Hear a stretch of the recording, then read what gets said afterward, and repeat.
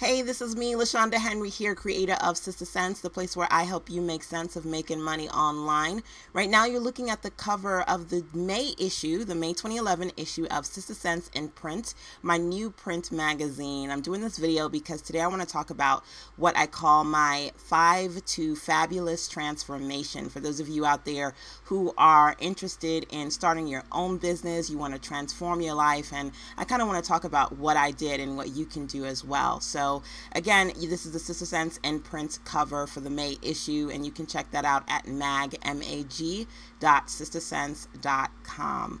So yes, this is my 5 to Fabulous $500 startup to 50,000 plus business endeavor. This is something that, it's been a long time coming, and I'm so happy. As you can see on the cover here, it's me, it's my little boo, my son, Christopher Eden Otley, aka CEO. Yes, his initials are CEO because he is a businessman in training.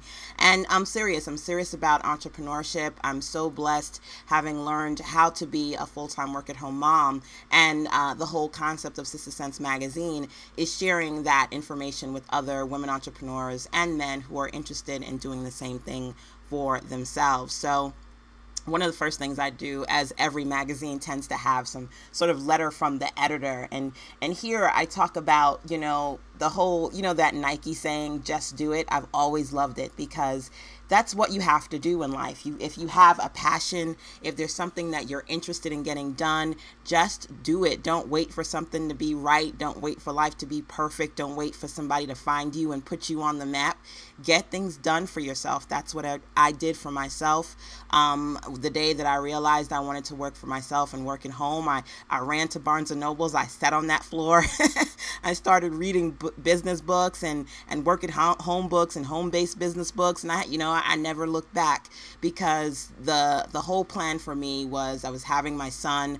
I wanted to create a new life for myself and my family, and I just had to do it. So, okay, today I want to talk to you about the 5 to Fabulous transformation, what that concept is, and essentially how you can apply it to yourself. And again, you can find this information out in the May issue of Sister Sense magazine at mag.sistersense.com. So this is my 5 to Fabulous transformation. And before I even get started, just so you're clear on this, for me, 5 to Fabulous actually means a couple of things. One, 5 to Fabulous is turning a $5 dream into a fabulous business. Two, 5 to Fabulous is leaving the 9-to-5 world and creating a world of your own. Three, 5 to Fabulous is a way of life and the lessons you learn while you live it. I've discovered on my journey of full-time work-at-home mom status, what 5 to Fabulous is something that I wanted to define for myself and define for you so that you can apply it to yourself. So how do you live a fabulous life? Do you have to be born into it? Is it enough to dream about it? How long do you have to work for it? I spent the last decade of my life searching for a fabulous life. While for some that means fame and fortune, for me it meant getting paid to do what I love and spend time with the people I loved. Like a woman on a serious mission, year after year, I went through this process of creating and waiting, creating and waiting. I turned any and sometimes every idea into a possible profit stream. Is it going to work? Is this a new business? What can I do to make money? I never really knew what would work. All I knew was that I had to keep going and keep doing, patiently waiting to get somewhere until one day I realized I had finally arrived. My signs of success were very, very subtle. I had no clue I had made it at that point because I've been in grind mode for so long. I started to work less and spend more time with my son. So little things, subtle things were changing. I had more money to spend and more opportunities to save. My social circle got bigger. I started to meet new people, and new people wanted to know me. My client list grew larger, and for the first time I realized many of the people I followed and admired for years were now following me. No matter how up or how down any given day turned out to be, I could see my life becoming fabulous. Going from side hustle sister to full-time work-at-home mom was my 5 to Fabulous transformation. My business is full of passion, purpose, and profit. My days are full of mommy moments, new adventures, and endless possibilities. By my definition, I am living a 5 to Fabulous life, and it is my mission to help other women learn how to do the same. Now, 5 to Fabulous essentials. 5 to Fabulous is not a business model or a marketing strategy, just to be clear on that. It's a way of life and the lessons you learn while you live it. While reflecting on my 5 to Fabulous journey thus far, I comprised a list of 5 essentials, those things that I believe can help each of us live the best life. Essential number 1 is vision. Without vision, you have no direction. Vision is twofold. Moving forward in life means having a clear vision of what you want and what you are working for. When I was young and eager to start my own business, I didn't clearly define what kind of business I wanted. For me, that resulted in years of trying anything I thought was good until I kind of fell into things that worked. Looking back, I regret not taking the time to clearly define my business goals. As opposed to telling myself, I just want to make money online, I wish I would have said something more concrete like, I want to make money online by writing ebooks and developing a website, something very specific. With clear goals, it's so much easier to know for me, or I should say, it's so much easier for you to see progress. I know what I want my business to look like. So rather than spend my time stumbling in the dark, I now spend my time making things happen. And that's essentially what I want for you. On the flip side, vision is also knowing what you are working for.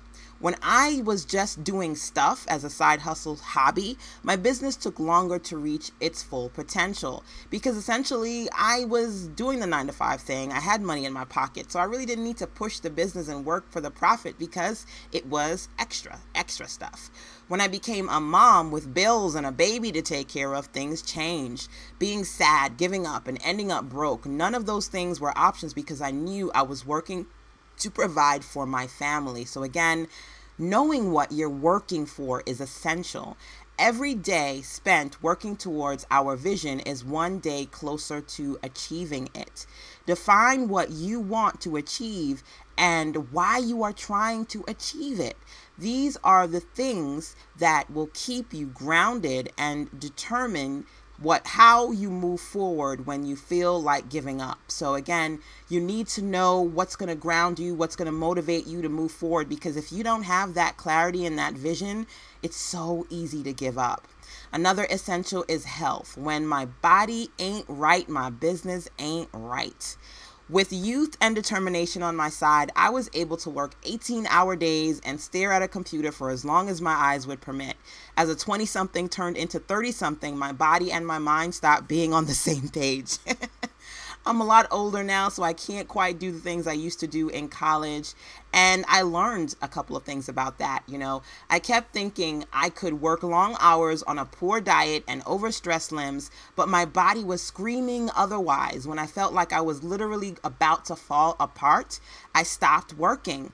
I took a look in the mirror and I cried for more hours than I care to remember. I regret letting my body get away from me and vow never to do that again. I now know the key to living a fabulous life is not solely dependent on building a fabulous business and making fabulous money. A big part of enjoying this life is looking good and feeling good. Taking better care of me helped me understand something. The better I felt and looked, the more attractive my business became, because guess what? I'm the face of my business. You're the face of your business. So if you're looking kind of screwed up, it's time to fix your face.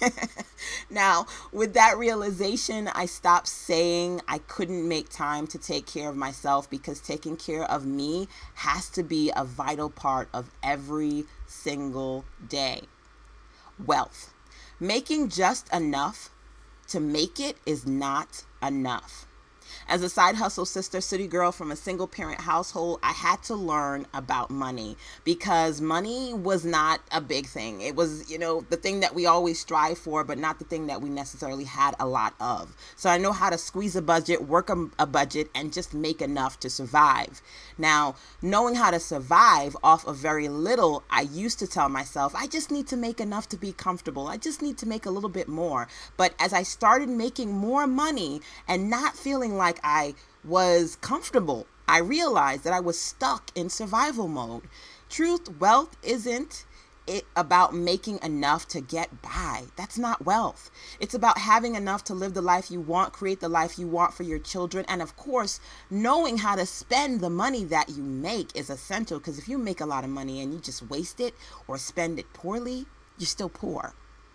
Making more and learning how to make the most of what you have goes hand in hand. Learning how to budget and live within your means, live within my means, that helps me stretch those dollars just as much as generating more sales and attracting new clients. Balance. When my family is not happy, I am not happy. In this life, everybody dies, but not everybody lives. You feel me on that? In this life, everybody dies, but not everybody lives.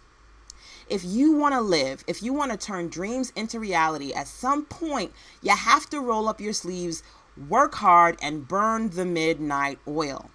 As you work through that night and you see your seed growing and your business is taking off, then you got to take a moment and check your internal clock to see if it's time to come up for air. Now, when I got lost in my work, because I was in grind mode, all I could see was my to-do list and an ever-growing pile of emails and new clients and questions and projects and more. And I could hear the faint sound of my son, my little CEO, going, "Can you read me a story?" I could hear the agitated sound in my voice when I'm saying to him, "Not now, mommy's busy, not now, maybe later, I'm going to come, I'm going to help you, I'm going to read to you. Okay, sweetie, I understand, but I'm busy, come back later." I heard that little voice begging for attention until I knew it was time to make a change. Finding balance is tricky. You seriously and literally have to break the habits before they break you. You have to adjust your hours by clearly defining when work ends and your life begins. You have to prioritize loved ones as much as generating funds. You have to ignore emails and phone calls even when your gut ties up in knots, until you get used to putting the mom back in work at home mom. Shopping, movies, dinners, gym, a night out with the friends and the family. Don't tell yourself you'll make time for these things when the business starts to take off, because the business is never going to take care of itself. You're always going to have to do that. So you, at some point, are going to have to find balance in your life before it has to come and find you. Another essential is a plan. Your plan doesn't have to be perfect. It just has to be real. Every dream comes true for me started with a real plan. Every dream come true, everything that happened, every idea just come to life started with a real plan. I never had perfect plans. As I said to you before, I kind of fell into things and I was just kind of throwing things up until I figured out, through trial and error, what really worked for me. Some of them didn't work and some of them barely worked, but they were all perfect to me. And you know why? Because they were real, because they gave me something to do, something to move forward towards. And the closer I move forward towards my goal, the more I achieve them. In other words, every plan I created was built on practical solutions. Can I afford this? Can I do this on my own? Can I get this done in this amount of time? If it fails, how big is the loss? Can I break even at the very least? Can I tweak it? Can I fix it? If I move that, what will happen? Practical solutions, simple plans to step by step get me closer to my goals and achieving them. Every real plan started with a real vision. I wanted to write this ebook. I wrote it. I wanted to start this coaching program. I created it. A real plan, a real vision, everything I wanted to do. As my hubby, he says, I'm kind of ASAP. He says if I was a superhero, on my chest would be printed out ASAP, ASAP, because I get things done as soon as possible, turning those plans into visions, those visions into reality. You have to set very clear goals for yourself. Even when a goal is big, break it down into bite-sized pieces until you are full of strategies, lessons learned, accomplishments, mistakes, of course, because mistakes are part of the business process, is a part of the learning process, new ideas for the future.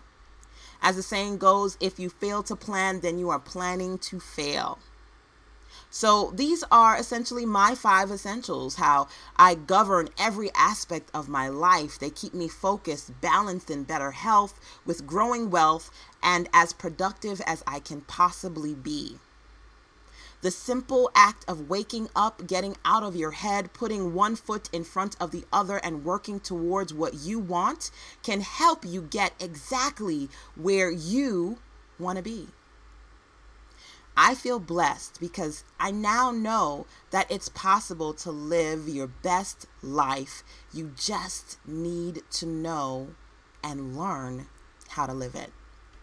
So these are my 5 to fabulous essentials that I featured in the first issue of Sister Sense magazine at mag.sistersense.com. You know, if you want to watch this video again, definitely do that. If you want to go and soak up all the information that I share in this particular issue of Sister Sense magazine, definitely do that, because essentially I want you to create your own 5 to fabulous essentials chart. It's your turn to create your own 5 to fabulous essentials. You can do one of two. One option is you can apply my 5 essentials to your life. In a few words, think about where you are versus where you want to be with respect to your vision, health, wealth, balance, and a plan. So you can write that down. You can break it down into those 5 categories: vision, health, wealth, balance, and plan, and think about where you want to be versus where you are for those particular essentials.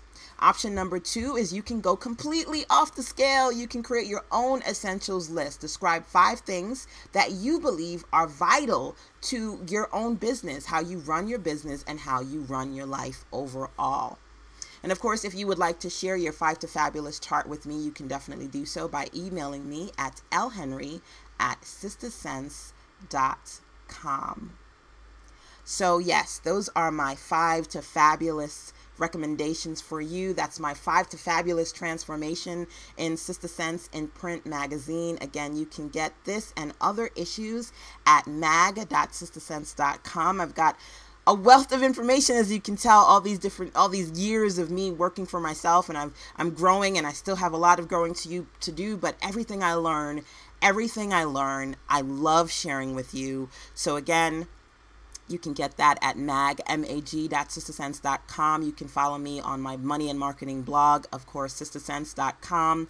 And last but not least, if you really want to get to know me and you really want me to kind of share my lessons with you so you can apply that to your business, join my weekly calls. I've got a group for women entrepreneurs. We get on the call every week, and I share my money and marketing advice, and you can get information about that in my Sister Sense circle at circle.sistersense.tv. So start transforming, start living your best life. More to come. Bye.